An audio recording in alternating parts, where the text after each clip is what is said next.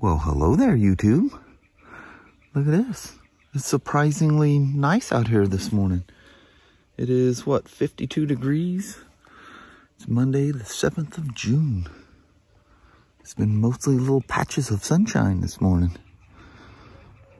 Man, it came down so hard last night. Thought the roof was going to come in. Thought she was going to cave right down on top of us.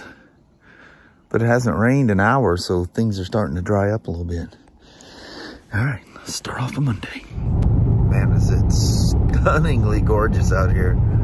Missed all kinds of cool fields with wildflowers. Here's some more right here.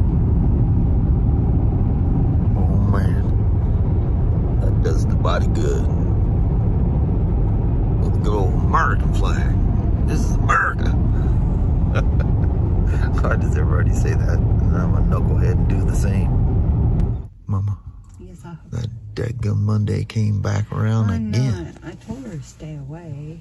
Didn't listen. They come too quick. Luckily, we made it here with just the lightest of sprinkles. Which is good. I mean, so light it's like somebody ran their windshield wipers kind of light. Yeah.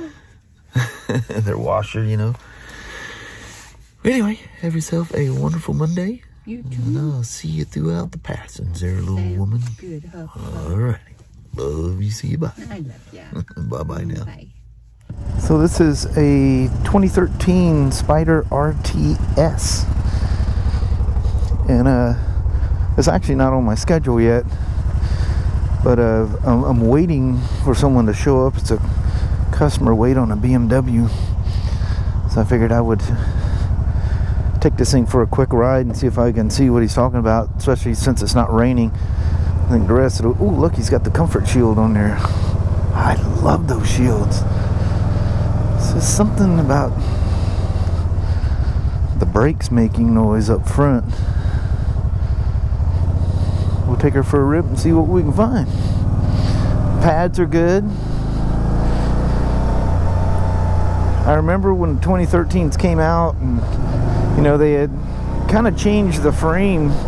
Whether you know this or not, the 2013 was supposed to be the first 1330. So there's a lot of 1330 stuff on these, like motor mounts and where you check the oil. There's this odd little, it looks like a cup holder underneath the right side of the seat, and you're going, what is that? We had no idea. It looked like a cup holder. And then 2014, the 1330s came out, and where that cup holder was the hole where the dipstick came through. Here, I'm gonna do some little low-speed stop and go, see if I can make the brakes make noise. I didn't bring the RO down with me, but I know it was front brake noise. I hear something rattling. I don't know where that's coming from. I can assure you it has nothing. It's not the front brakes making the noise. So we found an element, but it's a little higher than I wanna pay in this area in Vancouver. It's a 2003 Element EX all-wheel drive, which is like the last two we had. But it's the early ones with the non-colored panels, so they got those kind of gray panels that turn, the sun just eats them alive and then they turn like a light gray. Anyway, it looks clean. Mileage is 192, which is about what I'm seeing. Well, anyway, based on 192,000 miles and the model that it is, looks like it's worth around 48. And the guy's asking $59.95. And my son says, go in there and wave cash in his face. It's a little small mom and pop used car sales place over in Battleground. And anyway, I think I'll offer him 5. I'd be happy with 5. I mean, people are asking actually way over what things are worth here lately, and it appears the elements aren't aren't any different. I found them as low as 3,500, but they're two-wheel drive and well over 2,000 or 200,000 miles. Those are element motors. They're tappet lock nut valves. Has a cam chain, a timing chain, no timing belt, so you don't ever have to worry about that. Those things, it's just the most basic of service on those things, and they just go. Change the oil, check the valves every, is it 60 or 80? I don't know, whatever it is. Simple, super simple. You just knock one little cover out of the way, the valve cover comes off. You reach in there with a wrench and a screwdriver and adjust the valves, you know. Feeler gauges, obviously. And this craziness going on with trucks and stuff, it won't last forever.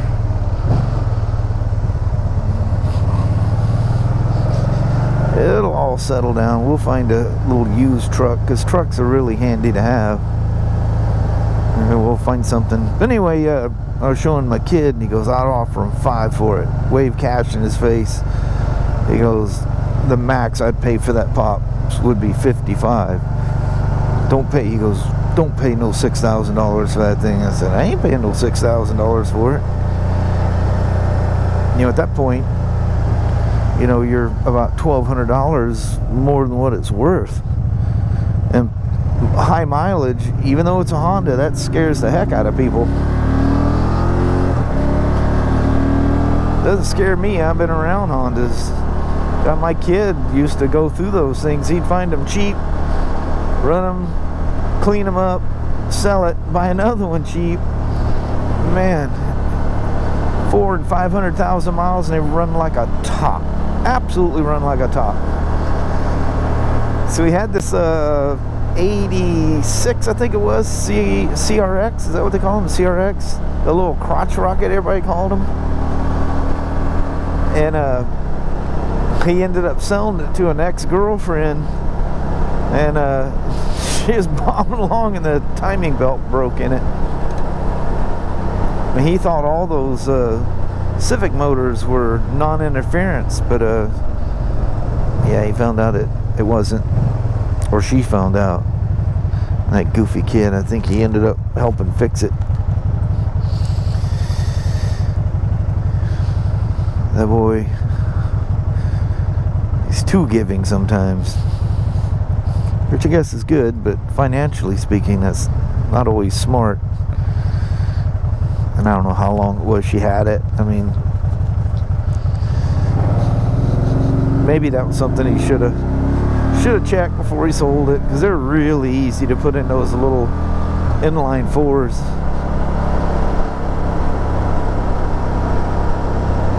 But anyway, it'd be nice if we get a break, because it's not that far from here. I'd like to take him out there and take a look at it. Just let him, I know how elements run and everything, just let him take it for a ride. He's the Fred G. Sanford of used cars. He works on way more cars than I do. I just buy cars I don't have to work on. He gets things so cheap, I don't know how he finds it. Like that Ford Ranger, a neighbor of his was selling it. You got that Ford Ranger for $500. I'm like, what the heck?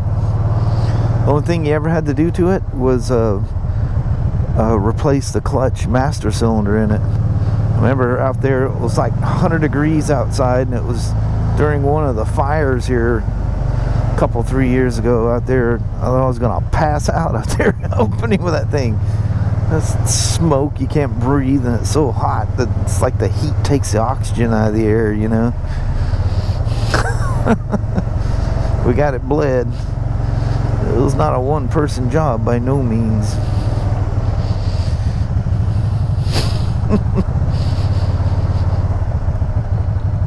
Still drives it back and forth to work. I said, "Do you drive that new Chevy?" He goes, "No, Pops, it's too low geared." He goes, "That thing screams." He's got a hood or a curb scooper on this thing.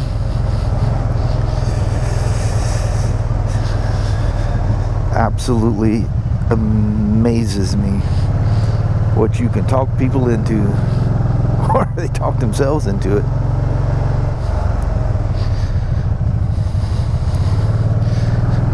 So, like, what I like to do, which I was able to do with this one, works really good when, you know, you're vlogging, is to forget why you're writing something. Because when you forget, if it does anything, literally anything strange, it jumps up. It goes, whoa, what was that? Or, ooh, what the heck was that sound? It grabs you. Well, nothing. Literally nothing grabs me on this thing. Everything performs nice. The acro muffler that's installed on it is performing like it should. Definitely nothing wrong with the brakes. So I have no idea. So I need way more details if there's something wrong with this thing, or something perceived to be wrong. Another thing that can happen with these, this is the first year that BRP switched to Brimbos, and the high metallic content of the brakes can make a metal-to-metal sound that, if you didn't know they did that, would lead you to believe that the pads are gone and you're riding against the backing plate. They can literally make that.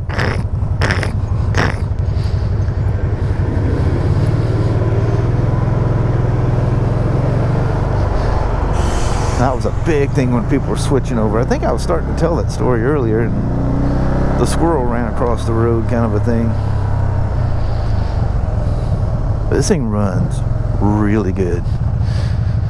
Every time I turn around, you're putting another bottle of Def in that thing.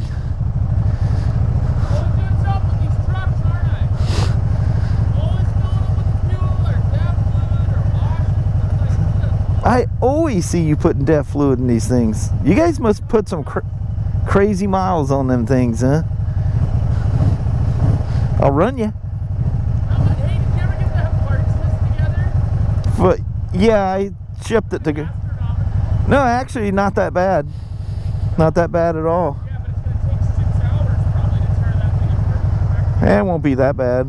How's your face? Good? Yeah, it knocked my teeth out. Oh, you hit your chin or something? When I hit that front end of that trailer, you know, I was thinking about it when you said about how fast I was going. Yeah.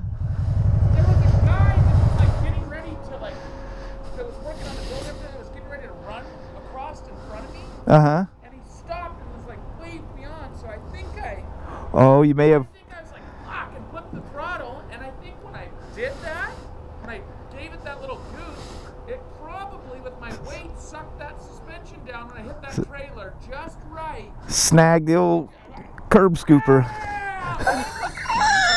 It was like hitting a goddamn brick wall. My arms buckled, my elbows buckled. I was holding myself up. Yeah. And I just fucking... Oh, no. Head butted that windshield right here. I need to clean the little spot off the windshield, because Greasy chin. every time I see that thing, I think of you getting whacked. I told Julie about it. She was like, I don't know how you couldn't make this shit up. What happens to you, you dumb bastard?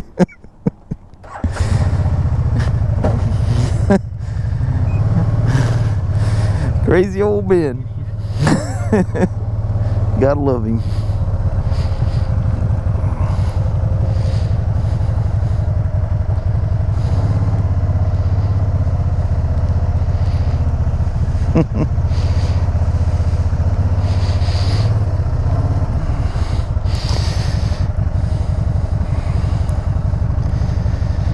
All right. Thanks for coming along for the rip. Oh, very nice 2013. These were the best of the twins by a long shot, because they're essentially rolling on the 1330 chassis. They handle a lot better. Everything's nicer about them, except for it's still a twin, but I can't blame them for that. So we're at this little private auto sales thing where the Element was. So we come out and look at it, and guy comes out, he goes, man, he goes, I can't sell it. Last night, some crackhead, that's a trucking company sitting right there. Some crackhead came out here and stole the cat out from it. I guess the ones that the Elements come with are, watch your hand there for a second. Oh, sorry. That's it right there. It's a 03 automatic all-wheel drive. Kind of like the 06 we had. Yeah. In fact, everything looks the same. Well, always wasn't until 07 that things changed in it. He goes, I can sell it to you, but it's a straight pipe. Rah, rah, rah. I said, no, I'll wait. He's got a cat coming for it. We'll talk then. Mama, you think there's any chance we'll get lucky tomorrow like we did today? I don't know. I can cross my fingers. I can take that kind of rainy day any old time. It's quite nice, very pleasing. 60 degrees out there now. It never did get too hot today. In fact, the heaters came on a couple times downstairs when we had the windows open too long, or the doors open too long. I wore a coat on a test ride. Well, hello there, YouTube. Absolutely stunning evening. We can talk. Yeah. But yeah, it's supposed to be rainy and not. I'll take it. I haven't even looked at the weather for tomorrow. I don't want any disappointment. We'll just get up, see what it is. If it's raining, that's all right. If not, like it was today, Yeah, heck we'll take yeah. it. Heck yeah, we got a nice ride in on a Spyder, and it was good. It was a good day. Finishing up on a BMW, doing chain sprockets, brake pads, and stuff like that. You guys seen this BMW quite a bit. Good Lord, he's got a lot of miles on that thing now. Good Lord. That S1000R. And he's riding. Oh man, he rides that thing a lot. Must be nice to get all that, hey, get all that seat time going. But anyway, on that, I think we're going to call it a day. Go in there and build my vlog, get a night's sleep, start another day. Yep. Alrighty, well, thank you guys so much for watching. We really do appreciate it. See, you did it to me. It's catching. We really do appreciate it. We will talk to you tomorrow. Same smoke time, same smoke channel. Don't forget to give it a thumbs up. And you guys have an amazing Tuesday or Wednesday. Heck yeah. All right. See you in the morning. We'll see you then. Thanks for watching now. Bye-bye.